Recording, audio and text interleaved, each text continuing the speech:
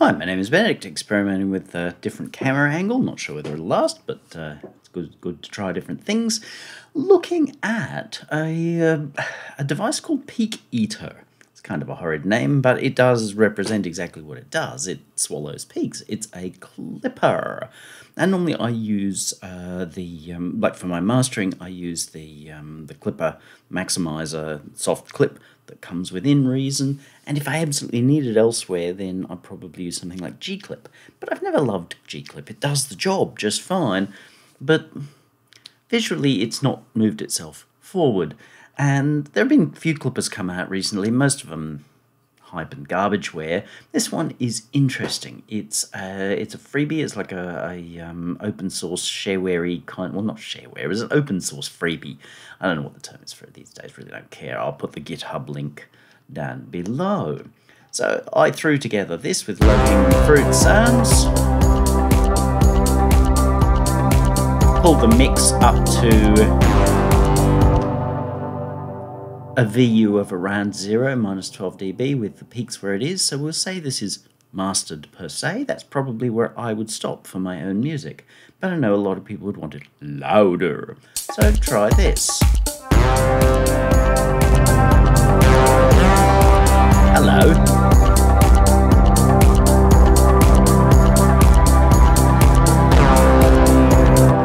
This is telling me that it has actually swallowed about 7 dB of, I believe this is RMS.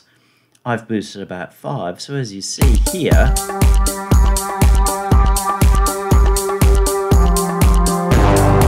it's gotten a lot louder with the same sort of output. Now that's interesting. That's roughly around where people will tend to have things. I'm not interested in whether this is right or wrong by anybody's Luft's guide or whatever. I'm just showing the device and what can be achieved. In headphones it sounds a bit ghastly, but I would never work like this anyway. But it is working, and it is working surprisingly nicely. If we were to go into iPhone mode, no enhanced clipping.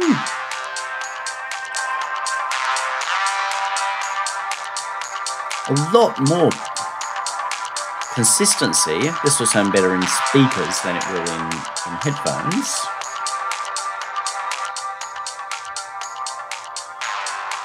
It's probably part of why the whole loudness war's overly loud mixing, because it definitely beefs up within that setting. Let's go again with like a bad speaker mode, like a Bluetooth tub. Again, it beefs up, becomes a lot more solid.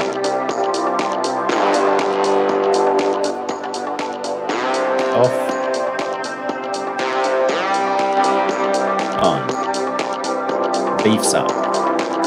There is a little bit of a splatty sound, but I'm swallowing an awful lot more than I think is entirely wise. But I wanted to see how far can we go. Over speakers, my nice studio monitors, this does still sound really good. And only at 2 oversample. With no oversample, I think it still sounds pretty good. We can go up to plus 16.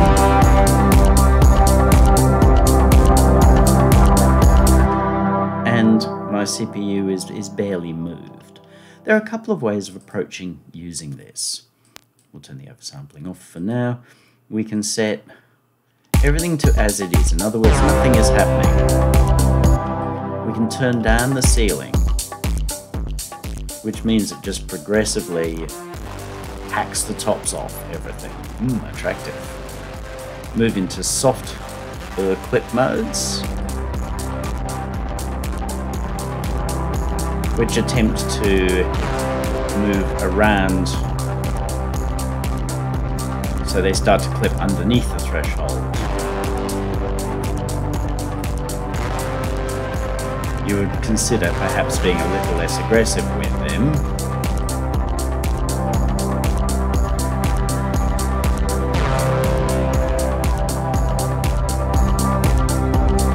But they won't sound quite as loud. Like that sounds loud and laminally forward. that is dealing with a lot more overhead. So a couple more dB of chewing. It depends what you want to achieve there. Most people who are doing the loud thing want the loud as possible. So one of these in between is probably a nice compromise without having it sound too hitting a brick wall. But most people wanted to hit a brick wall, especially seeing I used a tech house drum loop in this, along with some bongos and tambourines. So that's one way of doing it, just pulling that down and then going, okay, well, I've got all this extra headroom, and turning it back up again. That's a manual way of doing it. The other way of doing it does require a little bit of thought, but that is to simply push our input. But you can see that this can actually start to allow things out. So you might consider putting the ceiling down a little bit. As long as we do that, yes, it hits the 0, but it's still a little under. We go down to -1,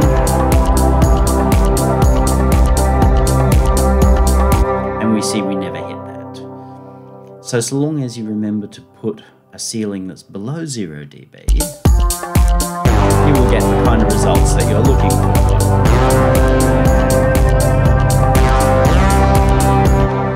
One thing I'm not so keen on in this situation is that all the activity then is right up sort of off the edge of the window. So I would prefer to, I think it was about 6 dB, do it this way. But it's all going to depend on how you want to achieve the kind of results that you do. There is no way to tie the ceiling and the output, whereas there is a way to tie the input and output.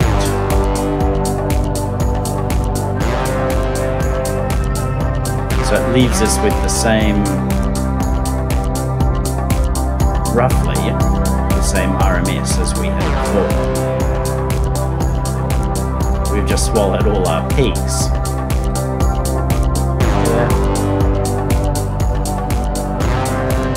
Kind of vertically swallowed. At this point, again, with that threshold ceiling right up there, the nice display becomes close to useless. You can use the zoom in, but it's still kind of close to useless. Or at least it's not pleasing to look at. I wish there was a way to take that 0 and pull it down, which is probably why I prefer the let's pull the ceiling down and then do it manually. You can biggen the size, but I don't see a lot of advantage in that. So if we've taken 4 dB off, or more to the point just by watching our meters here and listening with our ears,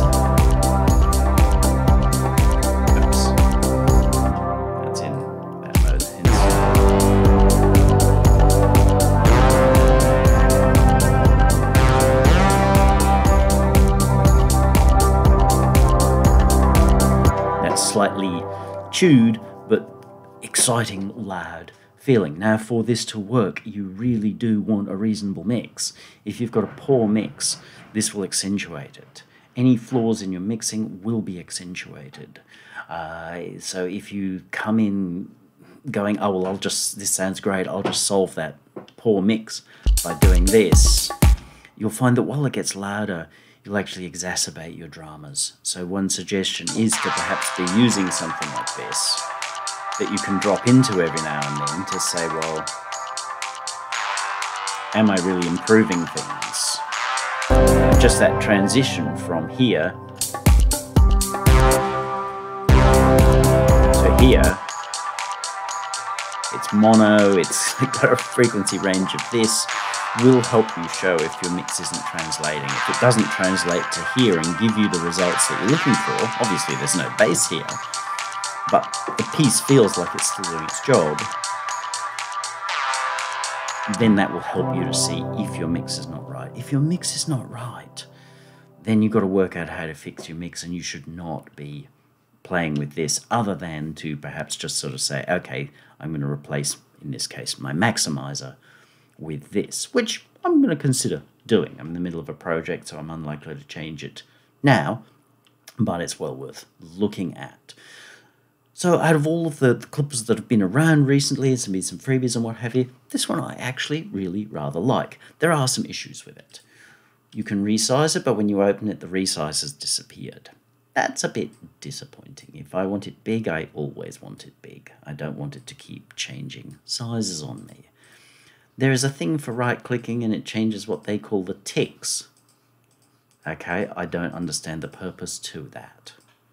Okay, it changes how they're moving things about. Okay, that's fine, but it doesn't seem entirely logical. I'm not particularly bothered by that. Just set it to whatever and it's wherever. These amounts here move incredibly fast. Fair enough, but that's just what they do. This picture here actually has no function. It might be better to put it down here where it's kind of out of the way. My input and output meters, from a graphic designer perspective, makes sense to have them on the left and right. They appear to be summed to mono. Okay, fair enough. But they're harder to use when they're away from each other. Either putting them together or having an option to put them together would be nice. And because this is done as a smooth, and this is done as a smooth too, they're a little harder to differentiate. Maybe do them as an LED type readout or something. We might lose a little in resolution, but if they're together and there's a way to differentiate them from the graphics in the guts, yep, that's cool. The linking kind of works okay. That's fine. Would be interesting to see if there is a way to link ceiling and output as a secondary option, so that you can link input and output as one option, or link ceiling and output in another option. That may be a far less sort of straight line kind of process. It's just a, wonder what happens if you do that. And again, just the fact that 0 dB sits up the top here, when it's actually much nicer when we can move our ceiling and see what's happening above it.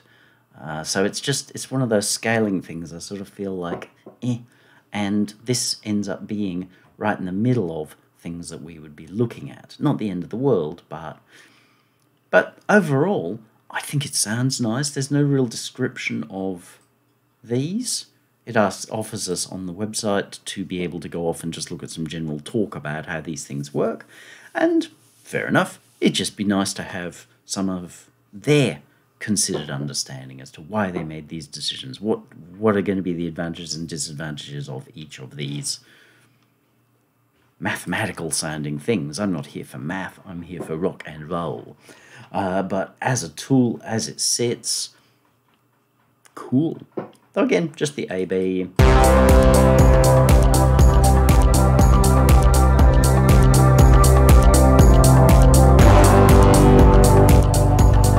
Able to give a real punch.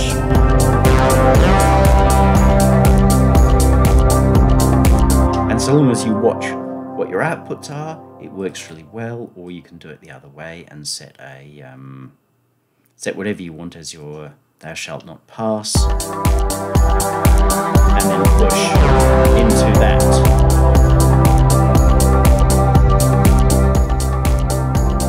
If you want, you've set your RMS here already, and then you can link a pair of these. We're just stuck with our graphic being right up there, and it'd be nice to be able to move that down here into the guts of the area, because most of the time the people who are working with this, unless they're working at an instrument level, then they're probably going to be doing what we've got here. But cool device. Happy to have presented it. Yeah, that's it. If I can help with mixes or anything, because remember your mix has to be good, this won't solve a poor mix, then there'll be links below so you can have a chat to me about helping you get good mixes. Have a great day.